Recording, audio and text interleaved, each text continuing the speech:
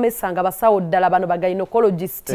bano ba Dr. Hamuza abatuufu bonna be basomesa wali abaana bamwe nabo ne bafuuka abakabinga bo bagamba emiti emito gye gigumiza ekibira so n'olwekyo mutwala abaana basome tugumize Uganda ey'enkya enkya abasawo baffe tubeere ku shuwa nti tubwe bali so enamba zezo ziri wansi ku screen call them and you get enrolled in our prestigious school essomero affe eryakabi then of course 7 Up what a drink 7 Up that's my drink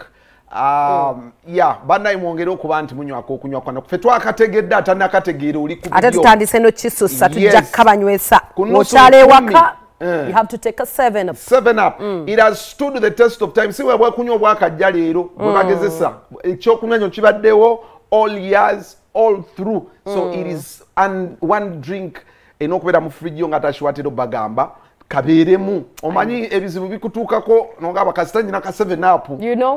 you know emmere tolina waka ka 7 Up waka stocking yeah man so abaana bali mu holiday bawe ka 7 Up and life will really flow so well for them poza abagala okugenda ebweru bagenda ku abagala okugenda ebweru nganze nga sente tezinnawera tugenda kwewola traveling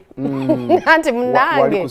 aba Skypeinizi ebintu babikyusizaamu ne bw'oba oyagala kutambula ng'olina mitwalo 5 ng'olugendo luli milioni 3 ng'oyagala genda kuyiriba nsi ogamba abanange kiganye njiribye Uganda eganye kati kangendeko Canada oba ngendeko Dubai oba ngendeko wabajja kuwola entambula bakutwalire bwerere bw'otandika okukola osobola okuba nga ate osasula kibanja mpola ate naawe alina si buli dakiika nti twewola mulimu abantu ogamba nina setaaga kwewola jangu mu Skype nze sobola okutwala omuntu atalina ate gwalina okitegeera Skype nze ebintu ejja bigonza gwagala okumanya ebisingawo genda oba wandika ennamba eziyitakawo ziyitangawo naye abantu tebazibifula abatadde abo bwavu ne bubaluma bagende ne ku ntinda ku Haruna Towers level 3 naye mugende ntinda ku Haruna Mall for more details waggulu level 3 yonna twagiwasasula tetwagala mwenyigiriza tukola mirimu gya gavumenti kugiyambako nti munange bannayuganda enkya tugiplaningira era bakkirizibwa okutwala abantu ebweru kale how long since we lost Ichuli omwaka guweze emboozi eyo naye tulina kusanyuka he was a happy person ansubira omwaka teguweze okuva Jjaja Ichuli weyafa I think we are making a year we are closing into a year life flows so fast but it looks like only yesterday that oyinza okugamba nti buli ekibaawo abaakiraba buli wengenda ku TikTok nengamba ne baana mwe but it makes us happy nogamba do you know that he was a prophet yalinga okitegedde bayita ba fowasiya waloka clip ke nalabanga Arsenal tamujja twala ogenda laba bogedde ku Spice nga yamwogerako n'abitereka we boogera ku Shiba na konkonye ku gate dotagula oko kibulira so everything has something to say about it he had actually so the team of Ichuli bategeka omupiira okulaba nti they commemorate this gentleman one hell of a friend that the media had so many people are celebrating they don't have a press conference waliwo enteekateeka y'okumujjukira agenda beera okusamba akapiira n'okusasula Ichuli ono yalina enteekateeka ezimba omuzikiti era nga baali bakyagenda mu maaso n'okuguzimba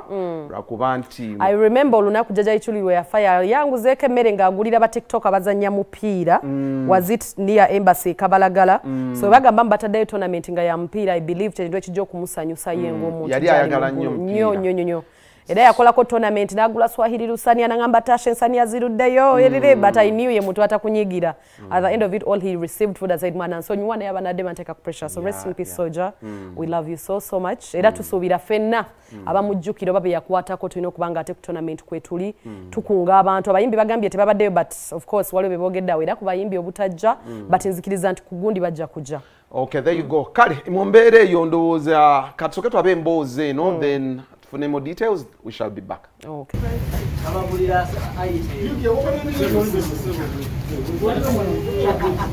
Oyinza okuba owagira birala, oyinza okuba olina eggwanga ddala, tuli wano okujjukira omugenzi Isma All Access. Kino nga baganda be nga mikwano gye kyetusobola omukolera. Kwebyo ebirungi bye yakola. So tugenda kusamba emipiira nkunga bannabyabufuzi Isma alina emikwano mingi. N'abamu ndowooza bambi tebamanyi bumanya kikiddako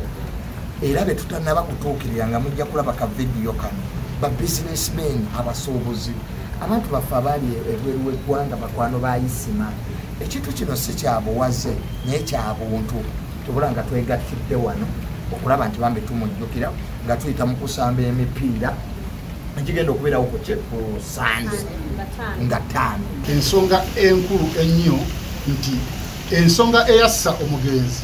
ffenna tukimanyi nti yayita mu kwogera ku social media yemu ku nsonga ffenna gye tumanyi ti nno ensonga lwaki yakuwa amasasi ate ng'era ekyo kikyaliwo mu media abantu bakyagenda maaso n'okwogera enjogera bwetyo kati twagala nnyo tusomese abantu enkozesa ya social media. Social media osobola ogifunamu obugagga, social media osobola ogifunamu okufa, osobola ogenda mu kkomera olwa social media. Kati gwe londako kiki oyagala. So ogwo gwe mulamu omunene nnyo kitwagala kusomesa bantu. Waliwo abakava mu kkomera, waliwo ababadde nga basibwa abaana aba TikTok, waliwo ne muganda waffe Kibedi Cox kati yagenda mu myezi 4 ali mu kkomera lwa kwogera. So twagala abavubuka abato abakozesa amasimu bategeere omugaso gw'amasimu nti osobola okukozesa essimu yo okweranga. Ekisookera ddala yali intellectual ate ng'agenda okwogera even if era anyiiza naye ng'agenda okwogera ng'amanyi wayinza okkiviiramu naye just ekyamulema kukola kintu kimu kyokka kwe kumanya interviews atalina kulumba nnyo awo wali problem ako. A blogger is so important to artists. Buli muyimbi yenna yandibadde asaana okubeera ne blogger awandiika ku bimukwatako asuuta awaana okitegeera bw'owaana omuyimbi wo omuntu ategeera dda nti omuyimbi ddala agumidde. Tetulina representative yenna gwe tufunye ng'ava mu art fraternity ey'abayimbi. Tosaakira makya kumenya muyimbi kubanga omuyimbi beebaka misana bakola kiro ate n'ekirala nti bala nabo beeremererwa nga bo ne beeremererwa okuyamba abayimbi bannaabwe n'obalaba nga abayimbi bapookya omu ne bamugoba lenti ne bagana omuyamba. So abayimbi baneenya kitino abayimbi bayina ebbet obutaasosietinga mu kintu kye baagadde. Nze saagala kutandika gamba nti lwaki omuyimbi gundi tazze ebyo si byange okitegeera buli muntu waddembe alina right ye okujja oba obutajja. Abayimbi bangi by the way bayina ebintu byabwe bye bakola, bayina ebizibu, bali mu kuba nnyimba, abalala bali mu kufiirwa, but what is the bigger picture? Kasita abaliwo tuzze n'abayimbi abaagala okutwegattako obudde tebunnayita bayinza obutetwegattako ku kino n'ekiddeko ne because it's going to be year after year. Ism was real, was natural. I mean, he would give you the way nga bw'alabamu ekintu ate ng'alina information. Research is very important. Emirimu gyonna gye tukola gino oba ffe abamawulire oba abantu ababalira gyonna kibi nnyo okukola ekintu nga tukoze tolina enough research ku kintu oba yogenda okwogerako ng'abamu bwe babigwamu obugwe nti Isma yayogera ekintu nga kyekyo kyamanyi. So to answer what you've asked, yes, nze nsuubira tetunnafunayo anybody else right now ajja kukola exactly oba something similar ku kya Isma kye yakolanga.